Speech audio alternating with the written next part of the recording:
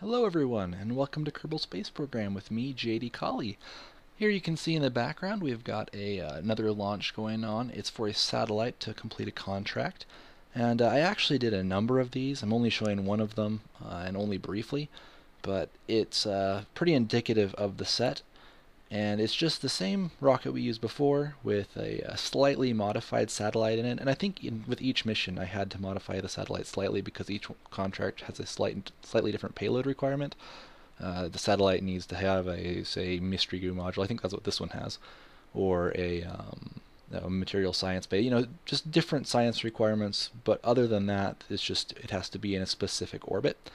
And so I put up a bunch of satellites for that, and that's pretty much all I did. I think they're simple satellites. They're the same thing as before. I didn't really modify them much, but they're pretty easy to complete too. It's very cheap compared to what the payout was on the contracts, which is why I did them to move us forward in our finances, so that we could start upgrading more of the space center, because obviously there's stuff still needs to be done there, and we have some expensive missions we want to complete.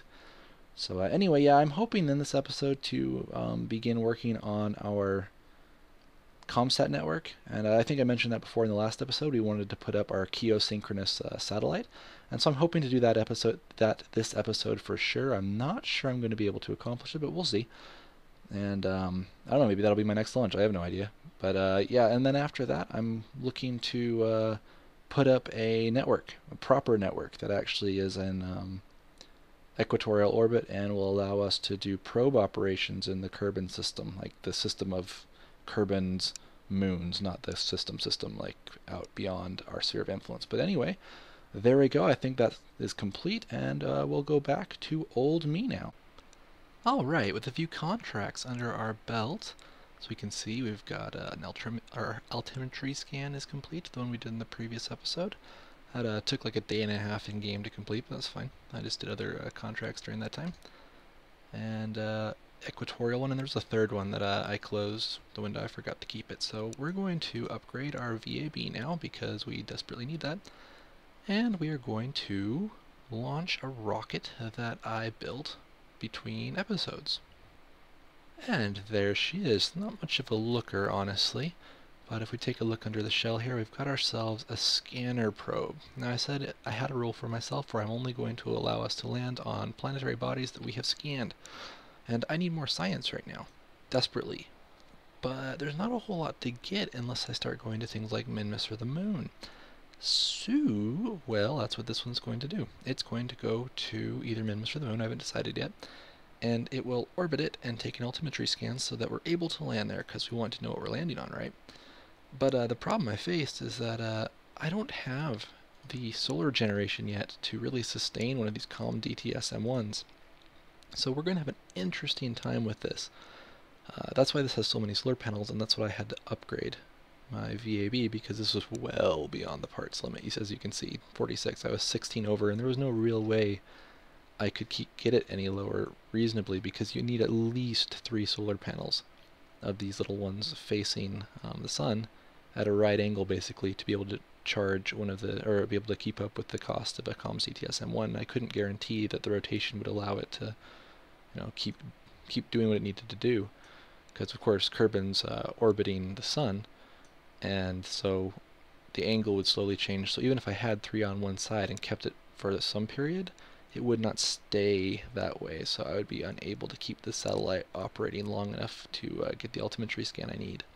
So we're going to launch this little rocket, and I will see you on the launch pad.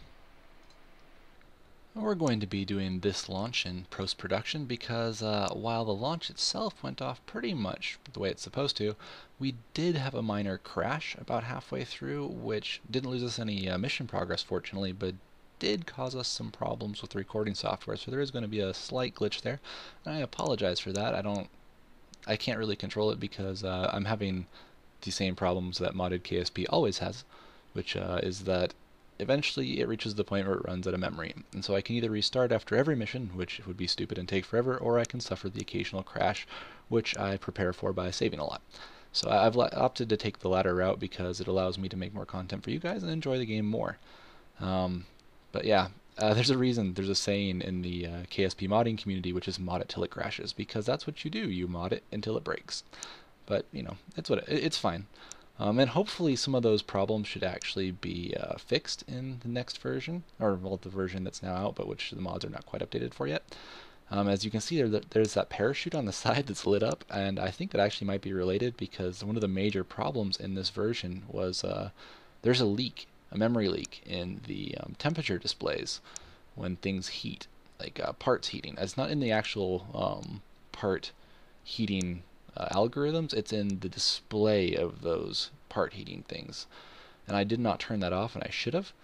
And that might have been related to it. I can't say that it is for sure. It might just be that, you know, ran out of memory as it usually does. But yeah, so we do have a problem there. It's not coming up quite yet. But aside from that, this launch went very well. This is the last time I think I use that lifter as it is set up there. I eventually add on some canards, or not canards, some winglets down there at the bottom to provide a bit more stability, because it had a tendency to like to flip over. The payloads weren't actually large enough to counteract the mass of the fuel below, so as you got going faster and faster, it would think, oh well, we'll put the more massive end of the ship into, you know, the trajectory, and so if you deviated really at all, it was very easy to flip over. So I ended up putting some winglets on it. It means that I have to manually control the ascent, but yeah. So anyway, you can see we're just raising our apoapsis there, and we're coming up on the crash right here, unfortunately, and there she goes. That was where we lost it. But we've skipped forward a bit, and we're here getting ready to do our mooner stuff. So yeah, it's a pretty simple event. I actually probably could have done this one also manually. I think I end up using the flight computer for it, but that's okay. Again, I will usually end up using the flight computer just because I don't want to risk connection loss. And anyway, so this is going to take a while. The altimetry scans take at minimum at least a day for most of the contracts, and usually significantly longer, because you need to get a certain percentage of the celestial body in question scanned, and in the case of the moon we need to get 50%. And so yeah, it takes some time to get that 50% requirement. I think there's just a arbitrary time requirement because it says a day and a half, but I'm pretty sure that it will take longer than what, 9 hours of in-game time to accomplish a 50% altimetry scan. So there we go, took a little screenshot, and let's see, I think we're coming up on the end of this particular mission. So we'll be switching back to old me momentarily, but yeah, that was a pretty successful mission. I'm pleased with that. We'll be repeating that with Minmus later on. Alright, with that launch out of the way and the moon being scanned or surveyed, as it were, with our radar scanner, the Clairvoyance 1, we now have 4 contracts that look like they would mesh very well together. Well, 3 contracts. Technically, one of these will not work out because we need exactly 1 Kerbal. If we had a tourist opportunity for the 2 Kerbal thing, we could do that, but solo to orbit, do we have to do that? We do. Okay. So 2 days, low EV or EVA and low orbit. We're gonna do that. I think no, we don't. Okay, so we're gonna do like that. I don't think we have the Corvus pod unlocked yet, do we? No, we don't. That is a very useful pod to have, and we do not yet have it. Alright, here we are on the launch pod with our very wobbly Fate 2 launcher. Well, our basic lifter with the Fate 2 little command thingy on it, which we're going to use to complete several contracts, one of which is going to be a little tricky because we're going to have to see through the fairings during the launch to do it, but not too bad overall. We have the mission to launch a solo Kerbal into orbit and 2, but we can't do that on the same mission, obviously. Orbit Kerbal for 2 days, and let's see, where's the last one? Oh, well, not the last one. There is test the Mark 1 command pod, which is the one I'm going to do as we're going up, and then finally put an EV or perform an EVA in low orbit. Now, before you get worried, yes, I did just barely upgrade my astronaut center, or my astronaut complex. So we are capable of doing EVAs now in flight, which is awesome, and which of course will help us greatly when we actually do end up going to the moon and Minmus and other planetary bodies. So without further ado, let's launch. And we can take a crew report. That's fun.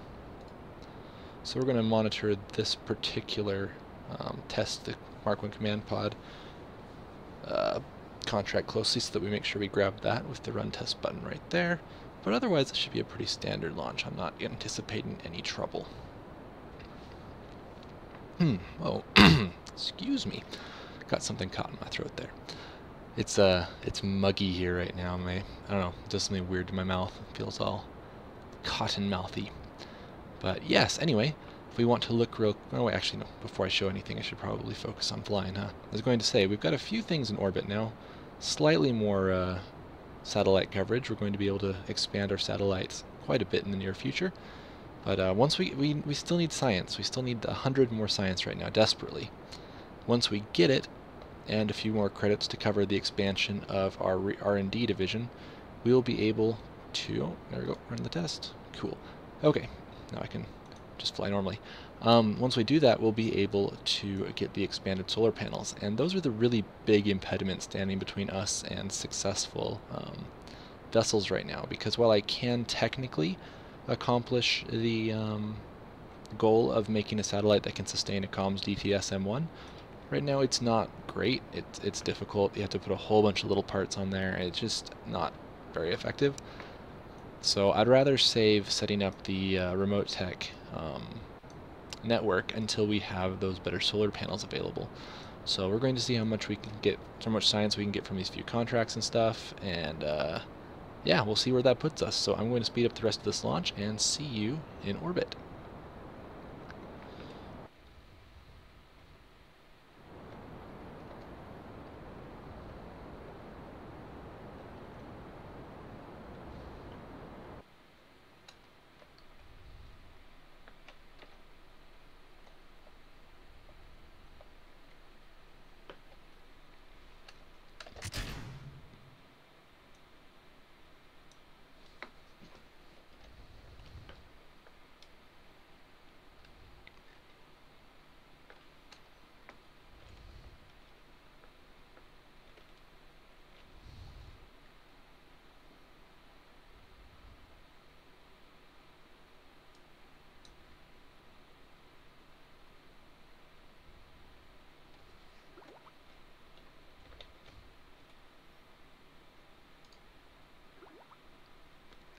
And here we are for our very first EVA.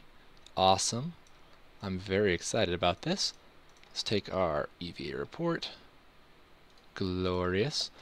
We can let go there real quick and let Jeb just kind of enjoy the view for a minute in the Kerbal night. It's beautiful.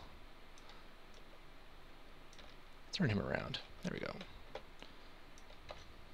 No, stay turned around. Second, we're going to have to have you get back in so we can do stuff. And take a picture. Okay, time to get back in. And circularize your orbit so that you don't crash. Get back in there. Okay, and probably immediately start burning. Yep. Fortunately, this rocket is very powerful for its weight, so I'm not really concerned.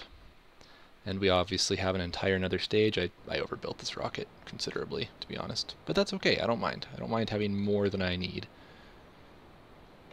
It's certainly better than the other option, especially when dealing with things that are going to be falling back down to the ground with Kerbals in them. So let's have him hold prograde. Oh, we're almost there. Actually, you know what? While we're at it, let's just pop that stage so that we can get rid of it.